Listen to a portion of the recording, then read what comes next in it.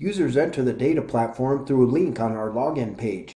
We have over 85 million rows of monthly well production data in this Power BI report. Here on the summary page, we're looking at 213,000 horizontal wells, summarized in the table above and over time in the visuals below.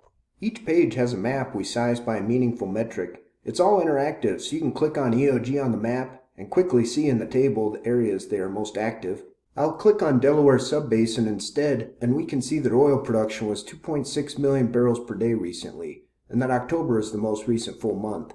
On the left, we can see production is increasing, and we can go to these other two pages for details. In the middle, we can see that in 2022, we had 215 new wells per month, with lateral lengths that averaged 9,000 feet, and initial production rates that averaged 1145 barrels per day and 3529 MCF per day of gas. That's a lot of really big wells. Wells decline quickly as they get older, so analyzing by production month is also important. Let's look at monthly production first.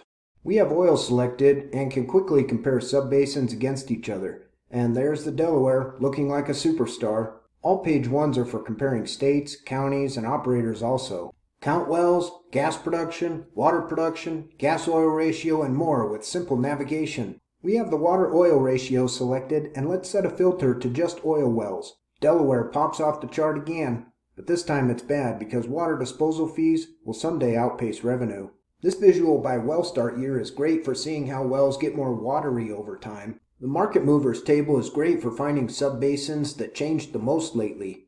You can sort by column header, and you can even arrow down for operator, county, basin, and more. We're on the monthly prod 2 page now, and let's clear any changes we made with this reset to default button. That cleared our well type filter and changed our product back to oil. Being able to interact between these 3 rows of visuals speeds up analysis big time.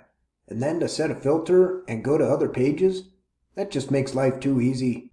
The initial prod pages help users analyze well starts, initial production rates, lateral length, vertical depth, and even IP per 1,000 lateral foot. The production by age pages are for analyzing production curves for these 7 metrics. Plus, you can flip it over to cumulative production for additional analysis.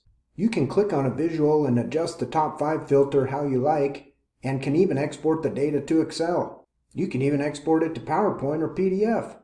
Track trends and get answers from well production data, forecast scenarios, and permits, rigs, and ducts. Reach out for a demo or free trial today.